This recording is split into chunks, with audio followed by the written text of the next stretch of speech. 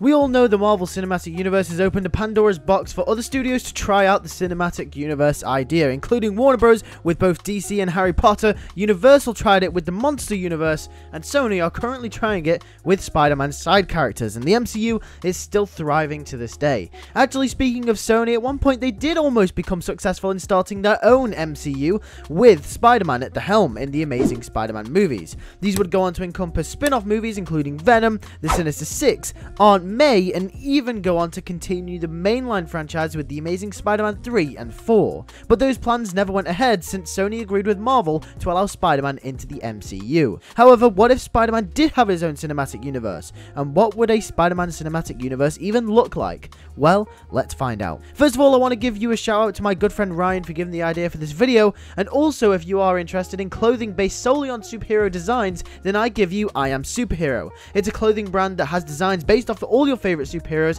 from Spider-Man, Batman, and many more. I'll leave a link in the description if you want to go and check it out. With that being said, let's get straight into the video. Okay, so we're building a Spider-Man cinematic universe, which means one key thing. Everything has to revolve around Peter Parker, or at least it does in the beginning, before we set ourselves up for bigger and larger stories. So in this first part, I will be discussing the first phase and how I'd structure it. I like to call this first phase the high school phase, or the Magic Crime phase. Since this is the start of Peter's career as Spider-Man, he will be dealing with the very low-level events and crimes. This phase will be in place to really open up the tin of worms, which is the Magic Crime family, and explore the deep depths that Spider-Man finds himself in when it comes to the underground crime of New York, whilst also setting up bigger stories for the future. The first film of the universe is called Spider-Man Year One. This will be a fairly simple film introducing us to the world, but I also don't want to overstuff it with stuff trying to set up different films in the universe at the same time. This film will introduce Peter in high school and will have him be 15 years old. However, the film won't deal with the origin, we will be thrown straight in with him being Spider-Man. This way we can spend more time with the other characters in the film as well as Peter himself. This film's love interest will be Gwen Stacy, and both her and Harry Osborn will be the supporting characters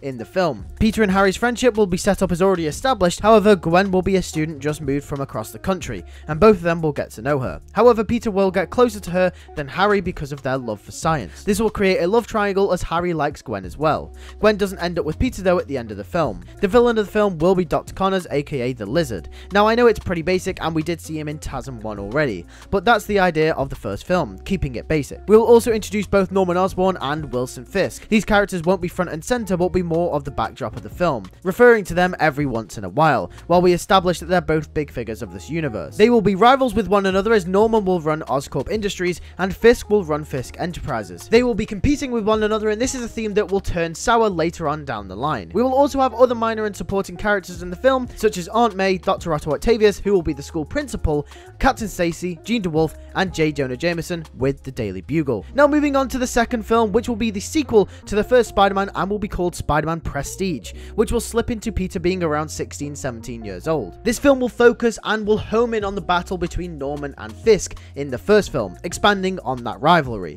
The film's main antagonist will be Wilson Fisk, with Norman almost as a second protagonist. Even though as the audience we know that Norman doesn't come with good intentions, the film will pit Fisk as the oppressor. The film will also feature more of Dr. Otto Octavius, and since the departure of Dr. Connors, Otto will become a father-like figure for Peter. Peter will be slipping in his studies, and since Spider-Man starts to take over his life, Otto will be the only one who doesn't give up on him because he sees the potential within Peter. The Enforcers will also make an appearance as the supervillains that Spider-Man will have to fight against in this film. The Enforcers will be a task force created by Fisk to try and take Norman out of the picture. Fisk will be the main villain of the film, but the Enforcers will be the punching bag for Spider-Man. However, one of the Enforcers will actually be Felicia Hardy, aka the Black Cat. Black Cat will be another character that is focused on in this movie as well. Black Cat will be given a criminal to hero story. Her father, Walter Hardy, will be dying, and Black Cat will be working with Fisk to afford the medical bills. After her father dies, despite the funds from Fisk towards the end of the film, Spider-Man will be the one to tell her that with great power comes great responsibility, and in the final battle she will turn on the Enforcers and help Spider-Man. There will also be a fling between Peter and Felicia in that she will will like the Spider-Man side of him, whereas Gwen will like the Peter side. This creates a dilemma with Peter as he starts to reject Gwen for Felicia as Spider-Man becomes a more prominent part of his life.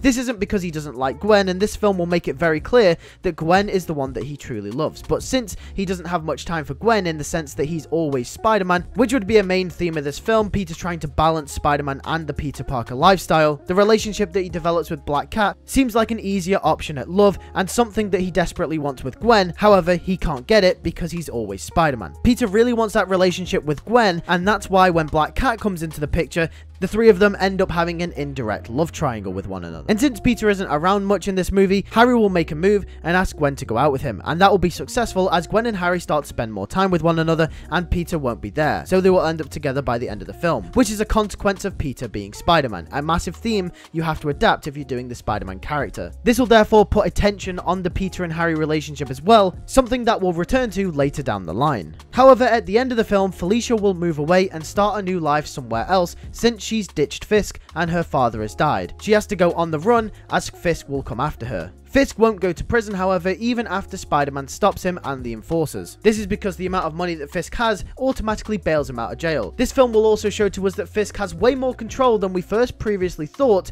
of the underground. But then this leads us on to the third film in phase 1, which is The Black Cat. This film will take place after the events of Spider-Man Prestige and will follow Felicia on her travels around the country. However, Fisk will have lost his best adversary, so will send none other than the master assassin Silver Sable after Black Cat. This movie in my timeline is to play on what the original cancelled movie Silver and Black could have been, a movie about Black Cat on the run and Silver Sable chasing her down. I can see this being an action-adventure type movie, going to all different locations and settings. This movie would also be about Felicia coming to terms with her father's death, and moving on from being a cat burglar since that's all she's known. She'll defeat Silver Sable and in the end, will decide that her moving away from New York was running from her problems, and decides that if she is to embrace the hero within her, she is to travel back to New York and take Fisk down herself. The next and final film in the first phase will be a third Spider-Man film for the high school trilogy, which will be called Spider-Man Responsibility. This film will take place when Peter is 18 years old. Gwen and Harry will have been dating for a while, but it's clear as to when Peter had that thing with Felicia that Gwen doesn't really like Harry in that same way. She will be far more interested in Peter when they're all out together, and Harry will start to notice this and get jealous of them too.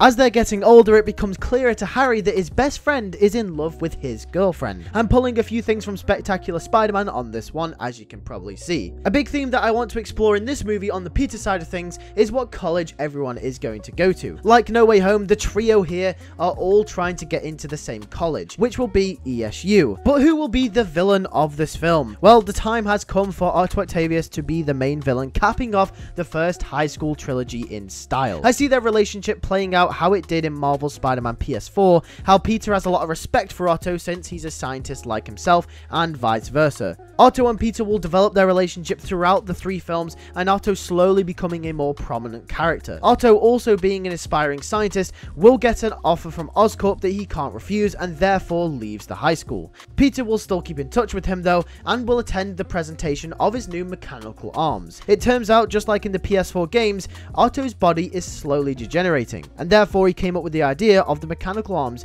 that can help him like an exosuit. Obviously, the experiment goes wrong. Otto goes evil and Spider-Man has to take down his mentor, a fight that will wrap up all three films quite well. After losing to Norman and Spider-Man in the last film, Fisk will take a backstep here as well and will remain in the shadows. Since all the Black Cat stuff happened and everything in her film, Fisk will more or less transition over to being a Black Cat villain more than a Spider-Man villain, although we can see more from him in the future films to come. Norman, on the other hand, will be recovering from Fisk and the Enforcers. However, the Doc Ock situation gets tracked back to Oscorp. Oscorp is painted bad in the media and thus ruining Norman's business and his career as a scientist. This film, although only just, will start to hint at Norman's downfall as Oscorp becomes severely affected from Otto's failed experiment. As you can see, we're pulling in many different storylines from all over the Spider-Man universe to start slowly sprinkling and incorporating into the franchise. Norman is going to be a big one as his downfall starts here. After everything that happens with Otto, it will be an emotional and a pure end to the trilogy. It was basic, unfiltered Spider-Man,